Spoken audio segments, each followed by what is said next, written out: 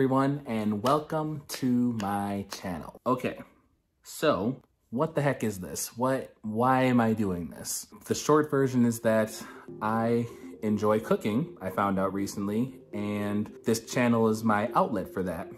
How I came to find that out is a pretty long story, but I'll try to keep it as short as possible. So, when I was in college, I wanted to try cooking, or at least, I had my own appliances, and, that was the first time I really ever had that. So I really wanted to try cooking, or at least, with frozen food or whatever.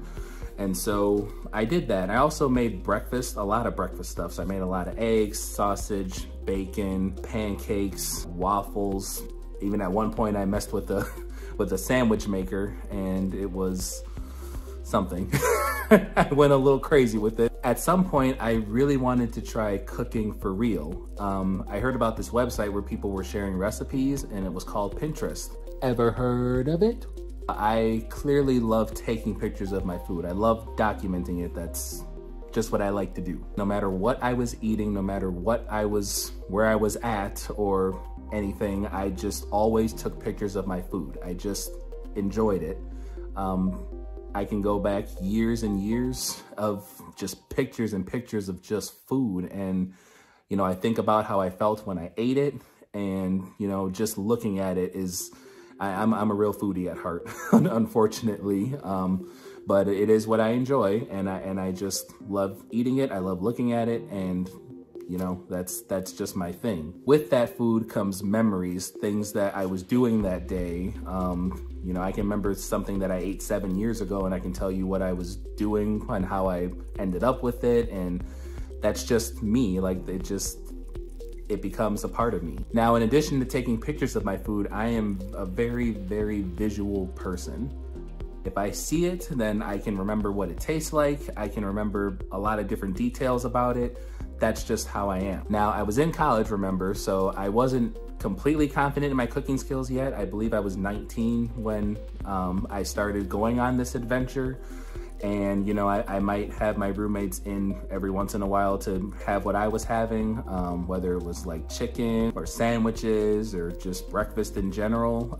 It was just something that I enjoyed doing and making for them. And I always loved sharing. That was just who I was. Like, when I was growing up, I just learned that you don't eat in front of someone, and don't offer them food is impolite. And so, whenever I was eating, as I was hungry a lot, then I would always want to share my food. That's just how I was. That's how I was raised. Now, of course, like I said, I wasn't super confident in my cooking skills, so I knew that I had to learn eventually. But what I started doing is when I started learning Pinterest or figuring out how all that worked, I saw that people were sharing these recipes, and I was like, well, that's something that I would want to try.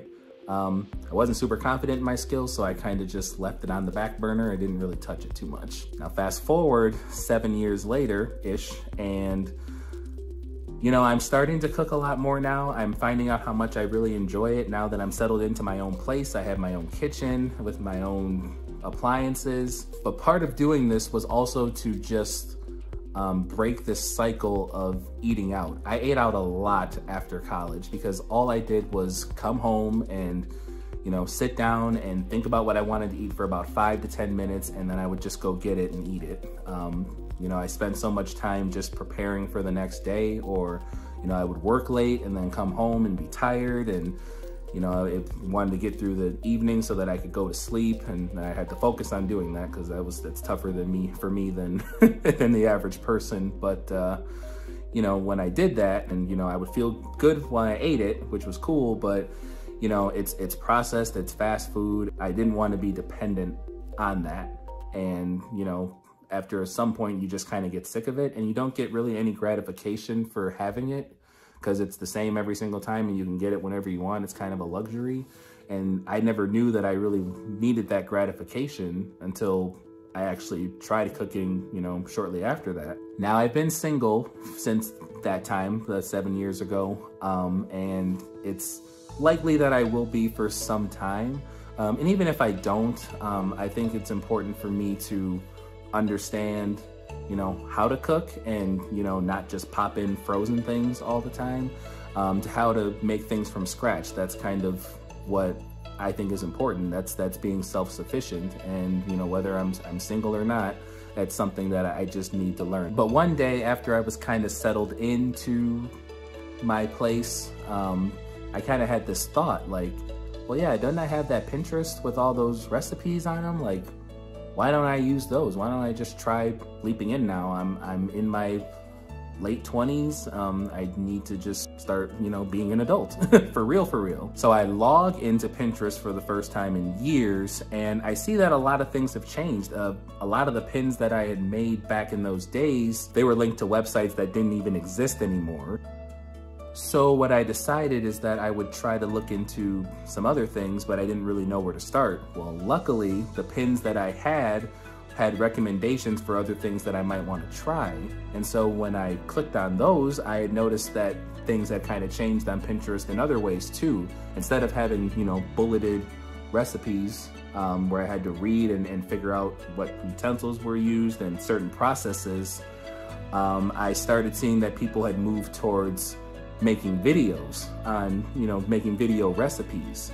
So what I saw is that people were not only listing the ingredients through video and even telling me sometimes how much of each thing I needed, they were also showing me how to make it. And they were doing this in like 1 to 2 minutes, which is very easy for me to digest. I can see everything, I can see how it's done, and then it makes it easier and gives me more confidence when I actually go out and try to execute it. So with that, I decided to take the leap of faith and try cooking for real.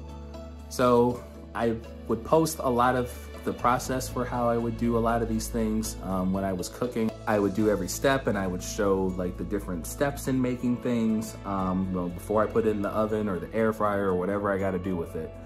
I also had to buy a lot of utensils, by the way, which was horrifying because I did not realize how much stuff you need to cook, and you know, to cook properly or to cook, you know, efficiently. And you know, when I was watching these videos and I would see all this stuff being used, I was like, dude, like I'm missing that. It was fun times. But in addition to being visual, I am also a person that is good with exact instructions. So if you can tell me what I need and how much of it I need, I can repeat that every single time. I'm very good at following those things to the letter.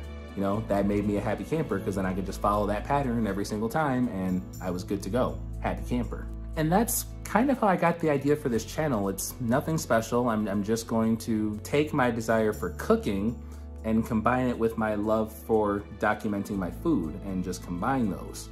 I still love taking pictures of my food. I still do it. But now I can have the gratification that I was missing before of actually making the food, putting it together, doing all of the work, creating the mess. There will be lots of messes and mistakes, by the way. So I'm clumsy and things fall and things break all the time. And that's just what it is, but that's what makes cooking fun to me. So this will just kind of be my outlet for that. Now I'm gonna tell you now, you'll see that some of my cooking methods are not conventional. They're just not. I don't plan for most things. I usually just come home and look at a recipe for something that I want on Pinterest and then see if I have the stuff, and then if I don't, I go to the store, grab what I need, come back and throw it all together and just kind of see what happens. That's kind of the energy that I have. I just like to go with the flow. Basically, come home, find a recipe, get what I need, make it, destroy it, or my kitchen. One of those two, or both. We'll see. Now, if you see something you like, that's cool. Or if you have tips for how things can be done better, for other people that may want to try it, I am going to leave a link in the description to everything that I do, or at least the recipe that I'm using. It's mostly going to be from Pinterest, so if you have Pinterest, it's going to be lovely. You'll find that I'm very experimental, and it's just the way that I am, and it'll be an adventure. So this is really for me to just document something that I love doing already, and you want to join me on it? Awesome. All right, thanks everybody. See you later.